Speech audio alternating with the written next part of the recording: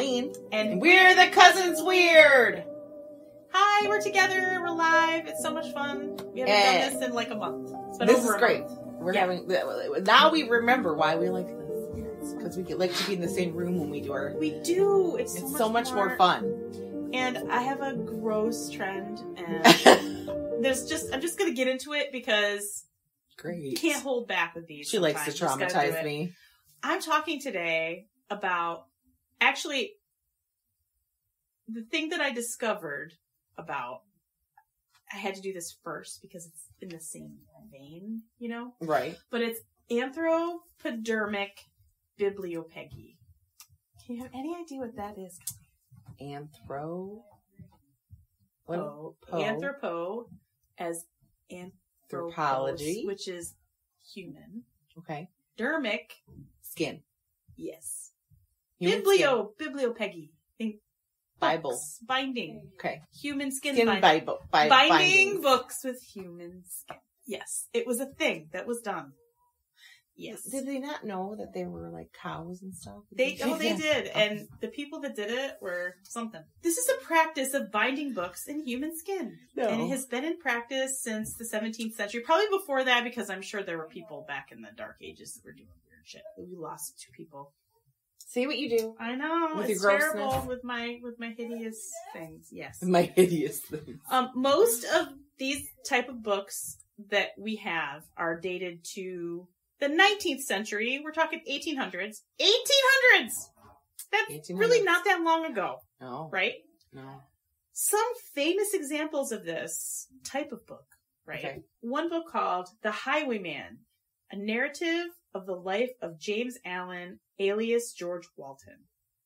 Okay. This book is a deathbed confession made by James Allen. He was in prison, and he made this confession to the warden of the Massachusetts State Prison in 1837, which he asked for a copy of his confession to be bound in his own skin after he died. Yes. And he wanted... What a weirdo. He wanted one copy of this book to be given to a man he tried to rob, but admired his bravery. And another to be given to his doctor. How do you repay the person that you admire? Is you give them a book made of your skin. That's perfect. It's yes. so awful. I'm like, no thanks. You can keep it. Please don't admire me. please don't. No. And when he died, they removed the skin off his back, gave it to a tanner, and made leather to bind 2 books from his back skin. He gave them the skin off his back. My back skin. Hey, you. Take my back skin. I could get at least half a dozen books out of my back skin. If they were regular size, you know. I get a lot of books. But I don't want that. I don't want that to be my legacy. No. This book about me, made from me. No. Please don't. Yikes. No, can you imagine what it looks like? Yeah. Those are pictures. Yeah, I sent you some pictures of it. Can't wait to see those. There were a few executed criminals who became leather for books. We know the history of this country and Britain and Europe. They like to do lots of weird stuff with criminals when they kill them. Yeah. So this is one we're talking. The first few people we talk about are from England. Okay. First one was John Horwood. He was an 18-year-old son of a miner, and he hanged for murder in Bristol, England in 1821. I just want to give you a little backstory about good old John here. He was 18, which you're like, oh, he's so young. He stalked and tormented a girl who was his former girlfriend, same age as him, from the same village. And don't like him already. He threw a rock at her that hit her in the head and fractured her skull. Hate him. Which she originally had to go to the doctor. She had to walk 10 miles to get to the nearest hospital. And she did it daily until the point where a doctor by the name of Richard Smith saw her and said, you need to stay here. And eventually they did a trepanning, which is they drilled a hole. She had an abscess in there. Oh, Jesus. Yeah. What this kid said, well, it wasn't the rock that did it. It was the fact that she had dirty bandages on it. I'm like, no, dude. It doesn't matter. The bandages wouldn't be there. They didn't clean the wound right, and that's why the abscess happened. The bandages wouldn't be there if you didn't throw a rock at her head. Right. Terrible. So anyway, she ended up dying, and after he was hanged for Yeah. his murder, his body was given to Dr. Smith because, you know, that's what every doctor wants. Like, oh, I treated this girl, so give me the body of the guy that killed her, right? Yeah. And the body was dissected during a public lecture at the Bristol Royal Infirmary, because that's what they did in the 1800s. Yeah. They had like an observatory kind of thing. They wanted to look at the brain and say, oh, let's see where the criminality happened in the brain. Oh, right. But his skin was removed prior to this, and that's what they usually do. Okay. And usually they would incinerate the skin. Not this time. This guy had a better idea. He's like, oh, no.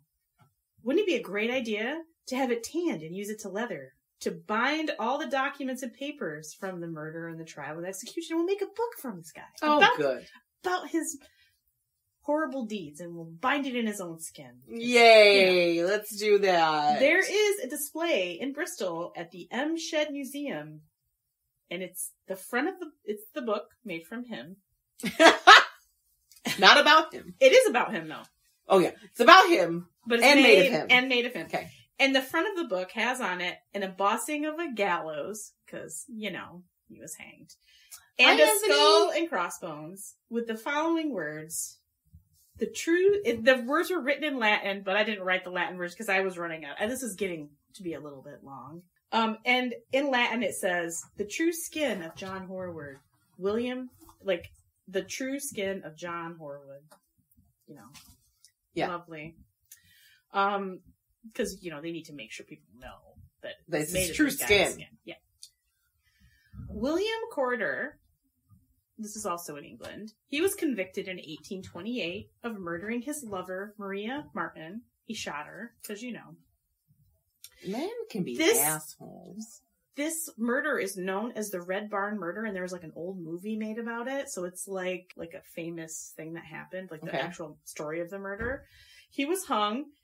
And after an hour, he was cut down, taken to the courtroom at the Shire Hall, where he was convicted of this crime. Mm-hmm. And they slit open his abdomen to expose his muscles. And then they just left him there for roughly 5,000 people to view him. Oh, good. Because, you know, that's what you want to do. Sign me up. No thanks. He was later dissected in front of Cambridge students, because, you know, that's what they... Well, yeah, you did that. Yep. That makes sense. That's how you learn. And it was also most likely used to experiment with galvanism, because they were seen bringing a big battery in there, or a generator, whatever it was they used to make galvanic current back then in the 1800s. And his skin was also tanned at the request of the surgeon, George Creed, and the leather used to bind an account of the murder, because they like to do that. Let's write a story of what this man did, and we're going to bind it in him. With him. It's just... Talk about morbid. It really is. It's like, okay. Next I'm talking about, and this is a famous English murder duo, right? William Burke, who with a partner named William Hare, because William was a popular name, so Burke and Hare, committed 16 murders over a 10-month period in 1828 in Edinburgh, Scotland. So I'm sorry, it wasn't England, Scotland. Oh. They're my people. Basically, they killed people to sell their corpses to Robert Knox for dissection and anatomy lessons. It was cheaper for them and easier to kill people. Yeah. Most of them were homeless or poor people, or they had mental problems. If you want to hear about what these two men did, the whole story, go look up Last Podcast on the Left, because they did an episode on Burke and Hare, and it was amazing, and I recommend it. Because when I was doing this research, I'm like, hey, I know this story. How do I know this story? And I'm like, oh yeah, Last Podcast on the Left. It was good. But anyway, Hare ended up testifying against Burke and was given immunity. So he got to waltz away. And they were basically accused with their wives. These two men had wives they were all four of them, because they were all part of it. Oh, okay. They all knew about it, but the only one who suffered for it was Burke. He is the one who got condemned and hanged. Why? Only him. The other ones, they testified against him. They said, oh no, it was... Hare goes, no, it was him. And then Burke goes, oh no, it was all Hare, but because Hare was the first to talk. But honestly, a lot of these people... His own wife said it was him? I think she denied it, but they let her go because she's a woman. Oh. Well, I didn't have a choice, he made me. You know, it was one of those. Sometimes it works in your favor. But it's one of those, like, they didn't get convicted, but the people didn't really like them, so they tried to, like, lynch them, and they had to run and hide in the police station. Like, I'm gonna go police. Bye. But Burke was hanged in January of 1829 in front of about 25,000 people came to watch. Wow. I mean, but you think about it, they were mad. There were multiple murderers. There were serial killers, you know, and obviously they're serial killers for profit, but doesn't matter. Yeah, killing multiple people. Honestly, the story is like fascinating. You should go and look up Last Podcast and listen to it. It's really good. On February 1st, his corpse was publicly dissected by a Professor Monroe.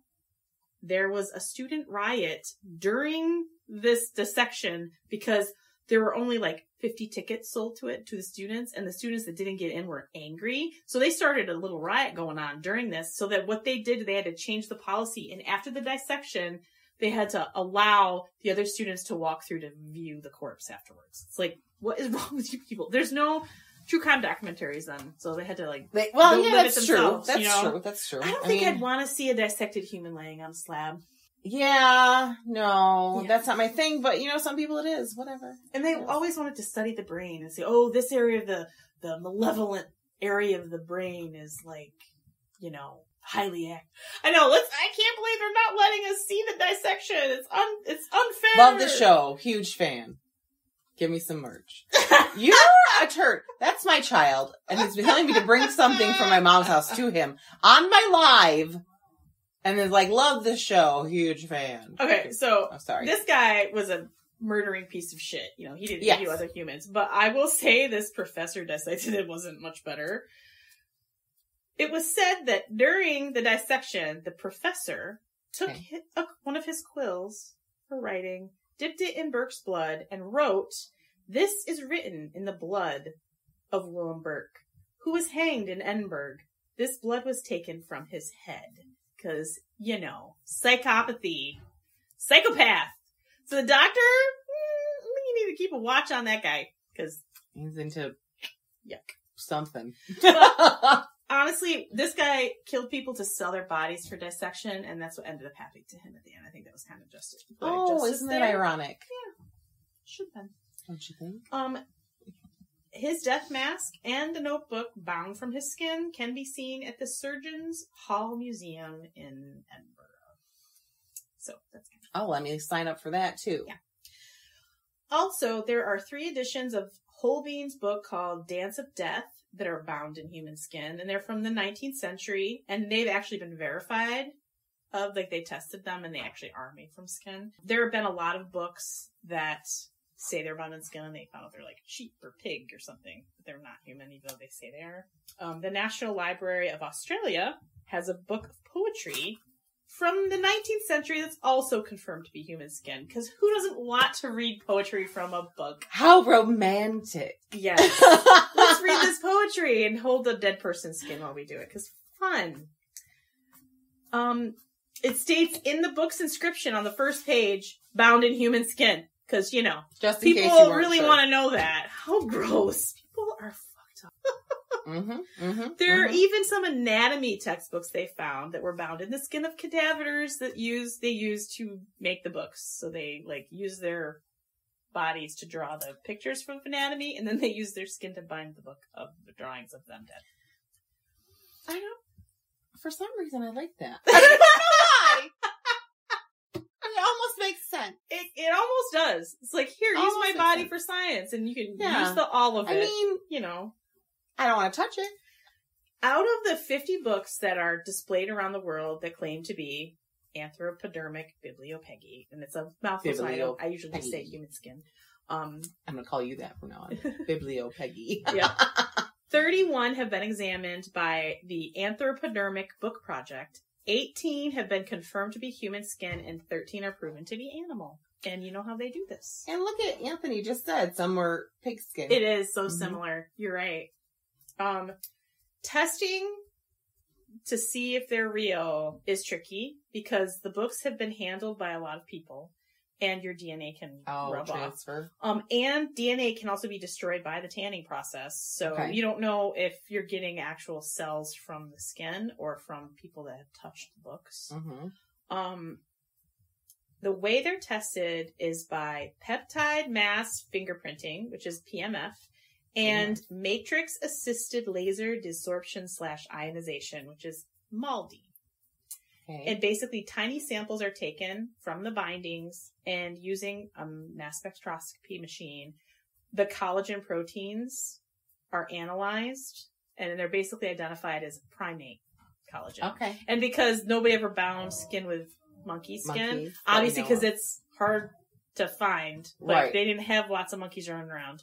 They were like, and the hair follicles. Right. They said they used to just test for hair follicles, but because in the tanning process, the skin's stretched, and it's hard to see tell that. if it's like, you know, if Stretched it's out or if it's... right for the Yeah. the pores and the follicles and stuff. Ooh. Yeah. Gives me the heebie-jeebies. The library at Harvard University claimed to have 3 books made of human skin binding, but only one was actually confirmed to be real skin. Interesting. So now we're getting to this original story that I found. Okay. That I needed to do this preface first. In 1878, this is a North American story that happened in the Wild West. It wasn't too wild in 1870, it was wild enough. There was an outlaw, like a highwayman, by the name of Big Nose George Parrott. He had a lot of aliases, but he had a huge nose. And I sent a picture of him, and he had the fact that his last name was Parrott was very fitting because That's like hysterical. Yeah. With his gang, he murdered 2 lawmen in Wyoming, and they were trying to escape from a failed train robbery where they accidentally killed these. They didn't accidentally, they did it. You know? They killed these 2 lawmen that were protecting the train. They were eventually captured in 1888, so they were on the lam for a few years. In Montana, they were found and captured. Big Nose was sentenced to hang.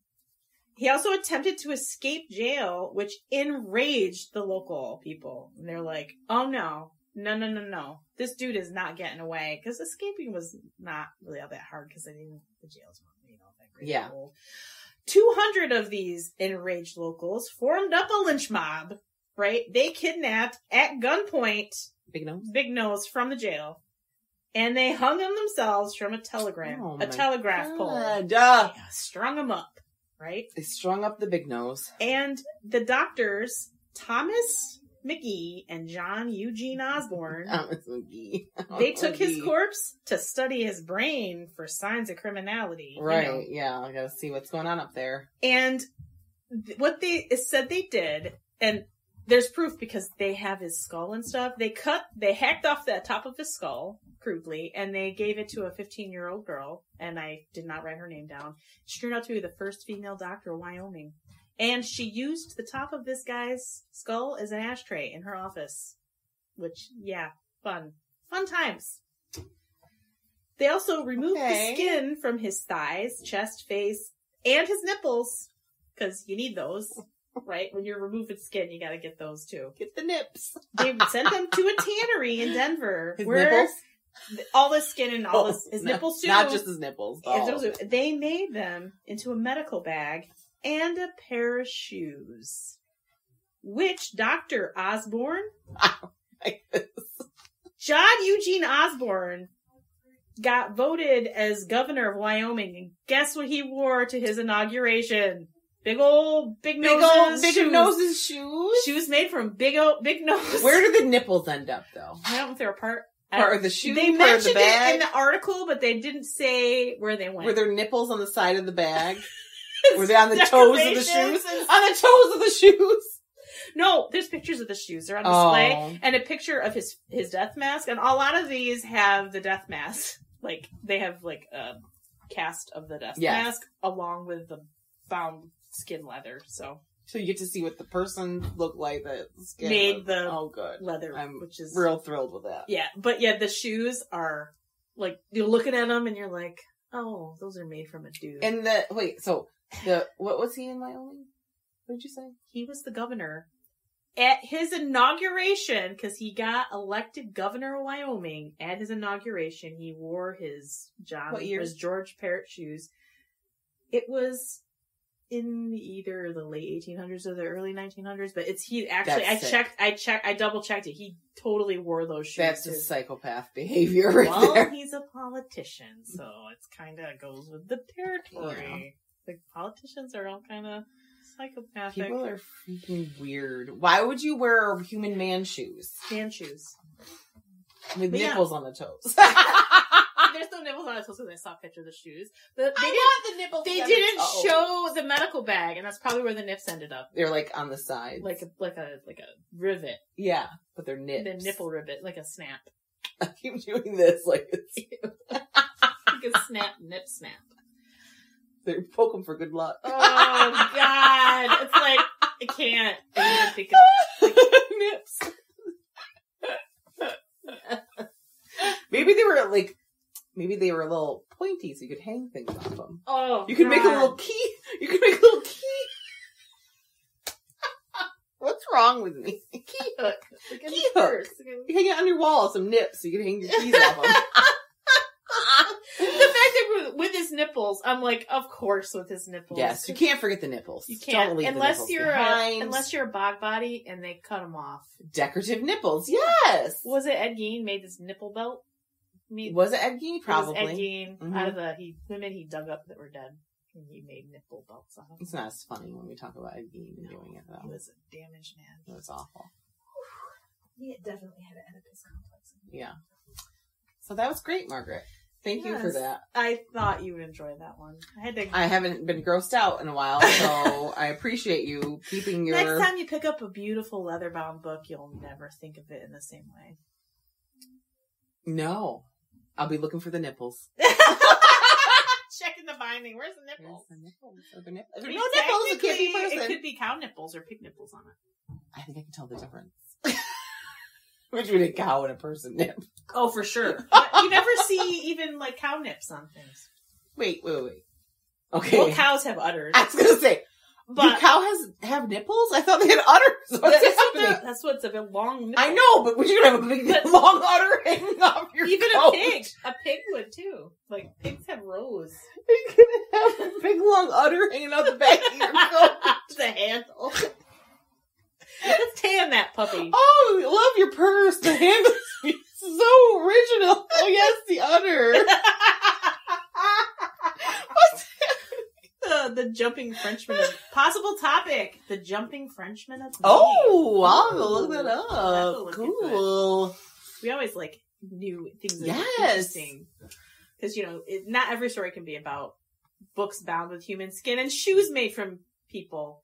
Oh, it's wrong. But why would you do it? And it's not like it was like a long time ago. It really wasn't that long ago. Like, these were murderers for the most part, so you're like, you don't want to feel bad, but you feel gross. It's gross. It's still gross. It's I don't like care. Somebody made the effort to do that. And it's like, We kinda messed up. You're not, especially the shoe thing. That's like, Yeah. like, a Fashion. book is something, but shoes are something you would wear all day.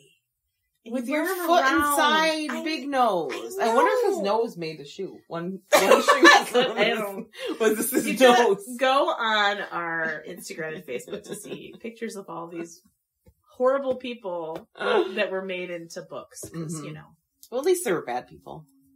I mean, some of the criminals were, but, as long as they actually were guilty. True, because half the time people weren't. I know. They just accused everyone. That's what of it was like, the 18-year-old, but then when I heard what he did, and I'm like, multiple people said, and she even said he hit me, and that this guy threw a rock at my head, and she complained about him, like, of harassing her. Yeah. Because he kept asking her to marry him, and she kept saying no. It's like, no, dude, I don't want to marry you. Mm-hmm. And now he's a book. Yep. That's what you get. That's what you get. Don't harass women. You'll be turning into a book. It's a book I don't intend to read. Not in his skin. No. That would make me want to vomit the whole time. Be like, "Mm." No, thank you. I'll pass. Yeah, I don't want that dude's shoes either. Yeah. They're in I shared the pictures. I don't want to see that right now. You do. No, I don't. Don't. My phone's up there anyway. I can't see it. Oh, you can't. No. Well, anyway, follow us on Facebook and Instagram so you can see the lovely pictures of man books and man shoes. And then, we have our pictures from our episodes on there, and our episodes are shared on there, and you should share our episodes when we post them to your friends. Yeah, if you want to reach out to us, you can suggest topics or just say, hey, checked you out. Hey, you two are so cool. Yeah, you can send us an email at thecousinsweird@gmail.com, or you can, what did it say? We got a Patreon. Guess who it is? What is it? Griffin. Oh, My Griffy. You're sweet Griffy. He's a freaky friend. Oh, yay. I looked over and I saw a new Patreon. Aw, what a good son. Can't get my husband to join, but it's kind of like silly to have my husband. Well. Yay! Yay! We love you. You're gonna get bonus episodes. Woohoo! You're gonna get to do a Skype chat with your mother. Oh wait, no, he did do $5 a month. Yeah, just you one. can't get a Skype chat. But I'll anyway, come and see you though. you can send us a direct message through Instagram or Facebook. I got all excited with the page. I know. Woohoo! Doesn't take much to get us excited. What are we doing? Oh yeah, if you want to be a patron, also for $1 a month, become a freaky friend, and you get Bonus a free episodes. sticker and bonus episodes. Griffin, lucky you. Yay! And for your freaky friend, and for $5 a month, you get the same as a freaky friend, but you're a terrible trender, and you also get a yearly gift, ad-free episodes, and a monthly Skype chat with us and other Patreons. Yay! So, Yay. I think that's all. That's a wrap. Stay freaky. Bye. Bye.